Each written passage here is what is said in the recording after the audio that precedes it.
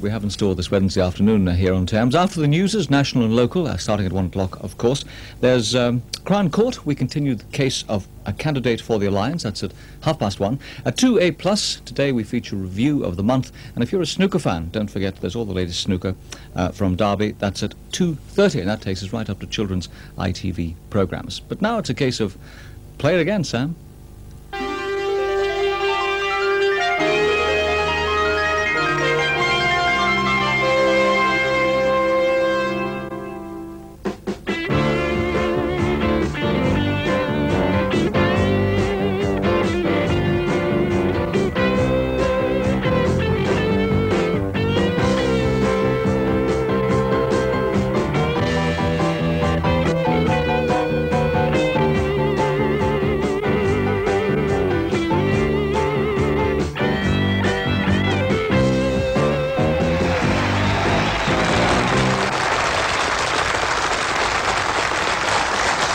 Hello, and welcome once again to Play It Again, the series in which we invite well-known people to recall the films that gave them pleasure, magic moments from favourite fantasies, performers they loved, films that maybe even helped to shape their lives.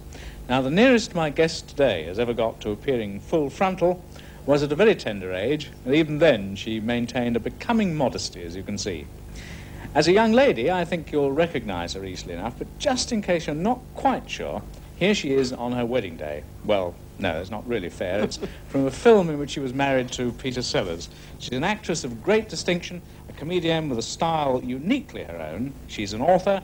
Ladies and gentlemen, will you welcome, please, Irene Handl.